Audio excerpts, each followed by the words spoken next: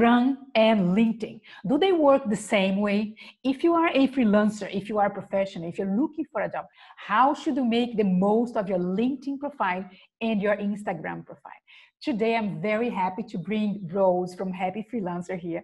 I have been wanting to talk to her on a video for a long time. We had some problems. We had to reschedule, right? But I'm very happy that we can do this today. And can you please introduce yourself, Rose? Yeah, thank you so much for inviting me. I'm happy that we can finally shoot the video. Yes. So my company is called Happy Freelancer, and it's a platform for freelancers to meet each other online and offline and to learn from each other and to take freelancing to the next level. I really enjoy your content because you bring a different perspective to the freelancer work and the struggles in a fun way, in a way that make us think and try to find different solutions. So you are very untraditional in the way you do your content, and I really connect with that. So yeah, if you're not following Rose yet, just search for Happy Freelancer on Instagram. She's very active and she actually adds a lot of value. So that's how I got to know you randomly on Instagram. And then I remember when we met in person, right, in Bali. I saw you enter in the cool work and I was like, I think she's Rose. And then I approached you, and yes, you were Rose from Happy Freelancer. And we find out that we have a lot of friends in common and all of that. But yeah, that was how we met in person in Bali after I had been following your content on Instagram. Yeah. And I had been following you too. And I saw how active you are on LinkedIn. And it actually really inspired me. It really made me see that LinkedIn is such a big potential that I didn't realize before. And I was just focusing on Instagram. Mm-hmm. And then it felt like this whole world of LinkedIn was opening up to me. And I felt the same way about Instagram. There is a lot of potential. So that's exactly what we want to talk in this video. We prepared the questions before, but we don't know the answer of each of us. So let's talk about it. Let's go deeper into Instagram and LinkedIn and all the potential that it has to offer. Do you want to start, Rose? Yeah. Okay. So when I just started with LinkedIn, I had the feeling I had to be a different person. On Instagram, I always felt like myself. And then on LinkedIn, I had the feeling like I had to be this professional person and I couldn't really be personal. What do you think about this? That's a very common feeling. Like I have to be another person. I have to dress up and I have to pretend I am more professional than I am on LinkedIn. And although the platform has a professional touch, I agree with that, it's still you. I think it's more like sharing maybe a different perspective of the same situation, the same aspect, and present something that is more aligned with a professional platform. So just to give an example, yesterday I did a group mentoring about LinkedIn, and on Instagram, I shared a photo of my backstage, the table I was and all the lighting, and I shared a video of me dancing because that's how I warm up to the event. I shared that on Instagram. I was still talking about the event, and on LinkedIn today, I'm going to share about the main learnings and the main topics that we spoke about and a question to make people think about it and review their profile. So it's still me. It's still the same situation I'm talking about, but I choose one perspective of that to do on LinkedIn. I have seen videos of people dancing on LinkedIn too, and I have seen more tutorial or the 5 steps to whatever on Instagram. So I think there is an overlap and whatever makes you feel comfortable. Sure. Yeah, but I found a balance like that. I put a video of me dancing on Instagram and my table, the working table, all the recording, and on LinkedIn, I'm gonna talk about another side of the same story. So maybe slightly more professional, but still you. Still with your touch. That's the nice thing about it. When I started on Instagram, I had this kind of prejudice, I think I can say like that. I was for 2 years, I was like, no, I don't want to create an Instagram account. I don't need it. That's not professional enough. What am I going to use it for? And then I had the feeling the content there should be more light, more about image, more about, I don't know, superficial stuff. That was my impression at the beginning. And I felt right the opposite that you feel like. I felt like on LinkedIn, I could go deeper into topics that I like. I felt more freedom on LinkedIn to go deeper. And actually, I felt that on Instagram, I had to be more superficial about my content. So how do you feel about it? Yeah, I feel like for me, Instagram is a platform that allows me to go deeper, to really go in depth about any topic that I'm interested in. And Instagram does have this side where you can be a bit more superficial, light topics, but I think it really depends on your audience. I think if you start posting about super serious topics or really go in depth and share your knowledge, you will automatically attract people who want to talk about these topics. For me, that's the most fun about Instagram. You can really share anything. So it's your little channel within Instagram. And if you want to go all into one specific topic, I think that's totally fine. Now I kind of changed a bit my perspective. I agree more with you, but at the beginning I was very like, oh no, that's not for me. And I think I'm finding my way, my comfort zone, let's say, on Instagram also. Yeah. Yeah, and it takes time to find your own comfort zone and your own space within Instagram. But I think it's with every social media platform anyway. Yeah. That you first have to try some things, and at some point it's easier to just be yourself and share whatever fits you. Yeah, because it works different for each person, right? So what you did not necessarily works for me, and vice versa. No. So yeah, we need to test. Every person needs to test to find their own balance and feel comfortable about it. When it comes to LinkedIn posting, so for me, Instagram feels so free that I'm free to share whatever I want. But what do you think on LinkedIn? Are there any no-goes, things you shouldn't share that maybe you can share on Instagram? You can share a lot of things on LinkedIn, but there are some things that you shouldn't, okay? So one of them is things that are discriminatory. I think it also applies to Instagram. So you do see some discriminatory content and all of that. People can report, and even your profile can even get blocked. So I think it applies to all social media, including LinkedIn. If you start posting content that is not related to your area or to your main objective on the platform, you can do that, but you kind of mess up the algorithm. So one day you're talking about one thing, the other day you're talking about the opposite thing. So you can do that, but even people who follow you will be confused. It's like, okay, I'm following her because she talks about this, but suddenly she's only talking about the other things. So you shouldn't do that. You should maybe define 2 or 3 main topics that you talk about, that you want to be seen as an expert on it, and then you go deeper in each of those topics. So avoid messing up the algorithm because it doesn't help you at all. The sales approach. I like an idea that I heard at LinkedIn. You won't be there to sell, but you'll be there to connect with people that later on you can sell to them. So it's much more about building up relationships and not just selling straight away and, hi, we just connected and this is my service. And a lot of people do that. And it's very annoying. So that's another thing that I would say a no-go on LinkedIn, not going straight to the sales part, because it probably won't work. And another thing also very important is like not engaging with content. So with your own post, so you post something, you get some comments, you don't comment on the comments, you don't reply to people, you don't bring the engagement further, or you just post your stuff and you kind of wait and don't engage with content.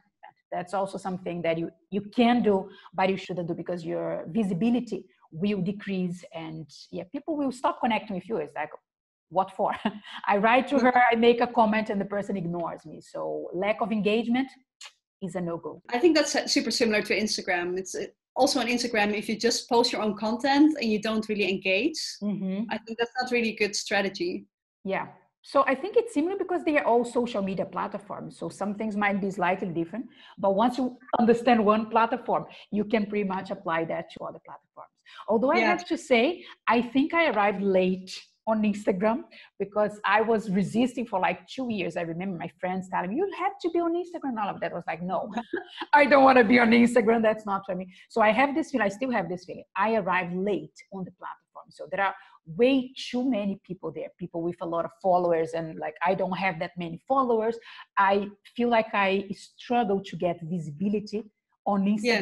For me, it's easier on LinkedIn and all of that. So is there any tips that you have tested or that you have heard about to increase my visibility on Instagram? Anything I can do? I don't really believe there is a thing as being too late on a social media platform.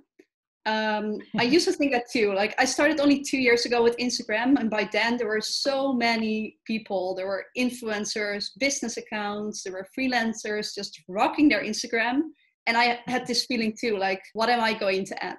But in 2 years' time, I actually grew from 1 follower to 7,500 followers. So that really showed me that it's possible, even if you start late, to really find your own space within Instagram. And I think the most important thing is creating good content, because there are millions of people on Instagram, but not millions of people are actually creating good content. So I think there's only maybe, I don't know, like 10% of people who are creating super, super valuable content.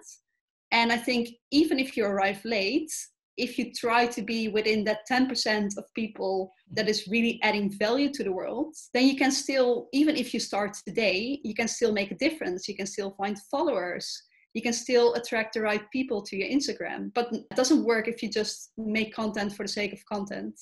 So really try to think like, how can I share value? How can I add something what is not there yet? How can I really create something that helps other people? And I think that applies to LinkedIn also. So yeah, interesting. I think that's anyway for every platform. And also that takes some time to figure out like really what do I want to make and where do I start? But it's still very possible to find a lot of followers. Yeah, you grew a lot in 2 years only, right? So there was a big progress. Yeah, I had actually last week I had my 2-year Instagram anniversary. Yeah, I saw that. Congratulations. Happy 2 years anniversary. Nice. What I'm always wondering when I post on LinkedIn, so I know how the Instagram algorithm works, but then on LinkedIn, I have no clue about the algorithm. So for now, I'm just posting whenever I feel like posting. But what would you recommend? Is there something specific to the LinkedIn algorithm? Think about your audience, think about the people you're talking to, and then try to imagine when they are going to be on LinkedIn. Try to identify which time of the day, so maybe early in the morning when people are going to work, or on the lunch break, or when they just finish work, because the first hour of the post of whatever you share is very important. So the algorithm will be kind of looking, checking the performance of your post in the first hour. So the more engagement you have in that initial hour, the better. So if a lot of people comment, like, share the content, especially in the first hour, the algorithm will say, this is a good content. I'm going to show it for more people. And then more people will engage, and then it keeps showing to more people. So be intentional about when you post it. And as a general rule, Monday and Friday are not the best days ever, because on Monday people are very busy at work. So they have a lot of emails to check and all of that. And Friday people are already thinking about the weekend. Some people have posts that have great performance on the weekend, but you need to have a lot of followers. So for beginners, I would say Tuesday, Wednesday, and Thursday, initially right before working hours, at the lunch break, and after you finish working. But then the more international your audience, the more you can play a bit with the time, because if you have follow you in different countries, whatever you post, anytime you post, you're going to have people that potentially will engage you. It's about testing. So target some days and some hours and see the performance of that post. And if not, you change. But depend on the content also, people will engage more or less. It doesn't matter at the time. So be intentional about the first hour of the post and the performance that it's gonna have. Also use of hashtags, but that's similar as far as I know with Instagram. So for LinkedIn, so far, because the algorithm keeps changing, they are talking about 3 hashtags, not more than that. Play a bit with that, smaller hashtags that your post will have more visibility, a bigger one that will be shown to more people, but again, it's going to disappear very fast. So play a bit with the size of the hashtags also. And you can tag people on your post. But I heard recently that if you tag someone and that person doesn't engage with the content, then the algorithm is kind of punishing you. Yeah, because people used to tag the influencers, just to try to attract attention. But if the influencer doesn't connect and engage with that post, it doesn't make sense. So be careful with who you tag on your post. Yes, maybe it's better than to tag like a business partner or someone you've worked for, or your friends that you have been brainstorming with, or and people that that engage, because maybe it's a work partner, but the person is not very active on LinkedIn. So it doesn't make sense for the algorithm that you tag that person. And when it comes to Instagram, I'm always hesitating about the amount of posts that I should post. Like, how often should I post a story, for example? Every day, several times per day. Also with the feed, is that a nice balance? It's more stories than something on my feed. So how do you balance that, the amount of content between feed and story? Yeah, so I'm not sure if there's really a correct number, because I really think it depends on your audience, for example, but also how much time you can put in. Because of course, I would love to make content every single day, but I also have other work to do, so it's not possible. But I think what is most important on Instagram is to be consistent. So better not post too much and be very consistent than post a lot and then don't post for days and then suddenly pick it up again. So for me, what really works is posting 2 posts per week. Okay. And it doesn't sound like much, but my audience is actually, it's working for my audience. It's fine. And then I try to post 2 or 3 stories per day too. Okay. And that's also on the low side. I know there are people who are posting like 20 stories per day, but if you can't keep that up consistently, it won't work in the long run. And for me, I found out that 2 or 3 stories a day is doable. So that the algorithm of Instagram will see that I post frequently and it's fine. Mm-hmm. And if I would go a bit more up, it wouldn't be doable and I wouldn't find the time anymore. Even if you can post 1 story a day, it's already better than not posting at all and then posting 20 at the same time. Okay. I don't know how you got to 3 stories per day and 2 posts per week, but probably was testing, right? And see the volume of work that you have and what serves your audience and all of that. But seems like a nice number. Yeah, doable with the work volume that we have. Exactly. And if I would have more time or someone who could help me with it, then I would love to do more content. But I think for me, this is doable. And for my field, it works. But maybe for other fields, it can be a bit more or less. So it's also a matter of just trying and see what works. And if your engagement really drops, it probably means that you're not posting enough or not consistent enough. Then you need to increase and test. Yeah, exactly. And then when you find this stable rate, then you're at a good spot and then you have to keep on going. Nice. I really love making content and I like writing stories for LinkedIn and I'm posting quite frequently now. But what I still struggle with is the connections part. So on Instagram, I can add anyone I want. I can just say hello. It feels like whatever, you can connect to anyone. And then on LinkedIn, for me, it feels really weird. Like, can I add someone? Do I say hello? Do I need to know them in real life? What are the rules?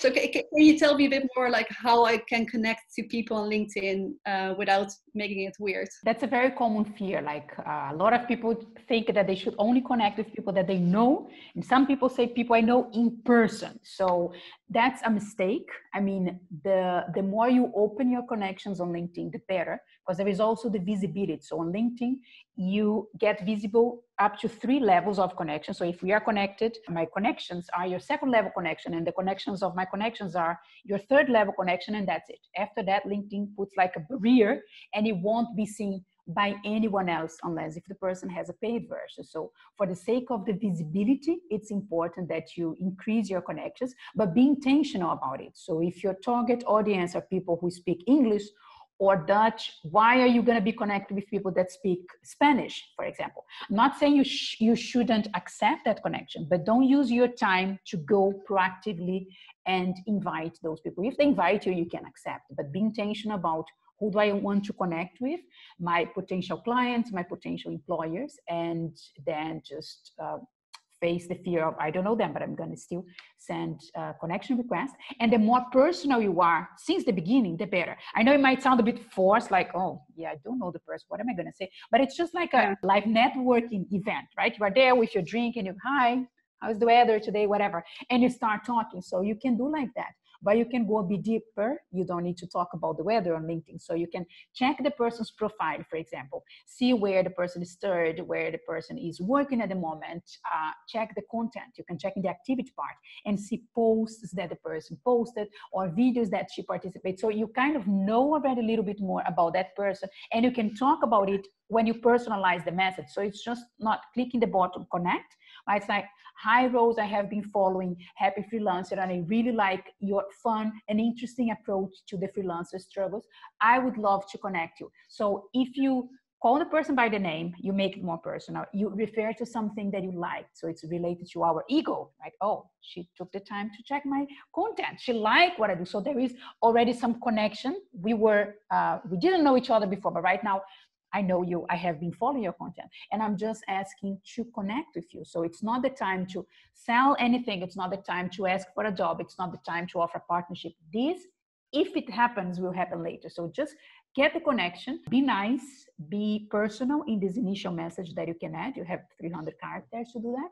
And that will increase the chance of connecting. And once you're connected, then you can send longer messages and, start talking to that person and make your offer or whatever you want to do. But choose who you want to connect to and go for those people. Before you send a connection request, you can actually engage with that person content. So you can start commenting their posts, you can start sharing that, clicking like. So when you send the connection request, it won't be the first time the person hears about you. It's going to be like, oh, I know her. She's that girl that has been commenting, adding value to my post. So accept your connection request will be just natural. It's just like the next step of the process. So instead of just sending the connection request, go along the way, interact with that person, and later you send the connection request, and it's going to be much more natural on the process. Yeah, exactly. I think that's much less weird than just out of the blue sending a message. Exactly. Rose, when it comes to Instagram, you asked me about LinkedIn, so I want to ask you the same question. Is there any no-goes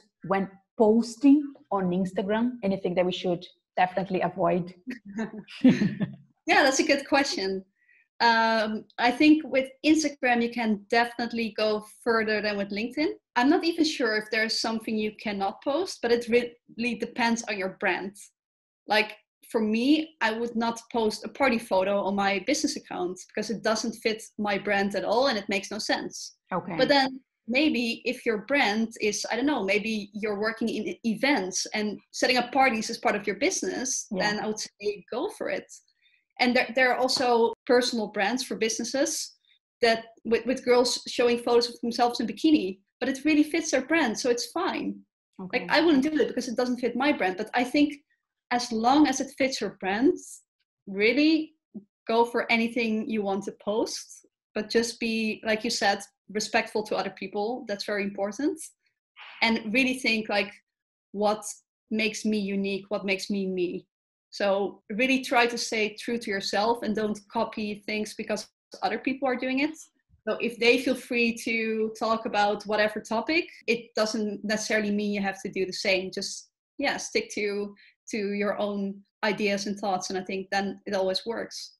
I love it. And I think the same applies to LinkedIn. Align the main topics you want to talk about and then go deeper on it. But don't talk about all the things that are not related or don't post content about that. Yeah, pretty much the same thing. I have a last question for you. So I was very excited a few weeks ago on LinkedIn. I saw this new feature. It's called LinkedIn Stories. Yeah. And I think the Netherlands was one of the first countries to try it out. And it looks a bit similar to Instagram stories, but I didn't dare to post anything yet because I wasn't sure, like, can I use it in the same way as Instagram stories or is it a bit different?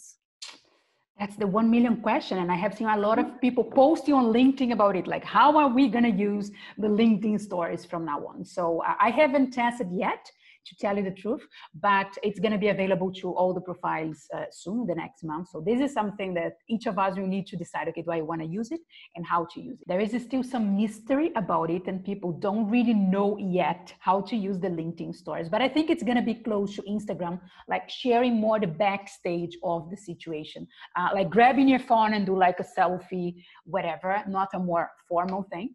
And I think each of us, we need to find the right balance, just like you said on Instagram.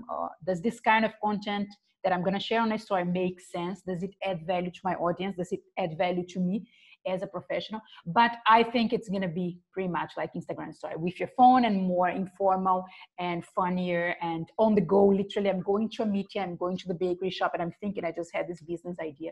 So we still need to see, and I haven't tested yet, but I think it's going to be very similar to the Instagram stories. Let's see. Time will show. I will give it a try soon.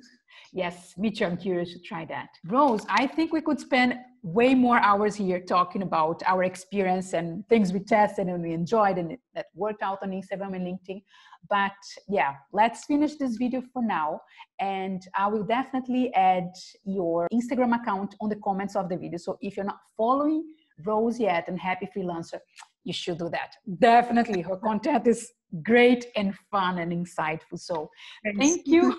Thank you once again for your time. I hope we can meet in person soon somewhere. Yeah, me too. Thank you very much. And I hope people could get some new insights about Instagram and about LinkedIn. Take care. Bye.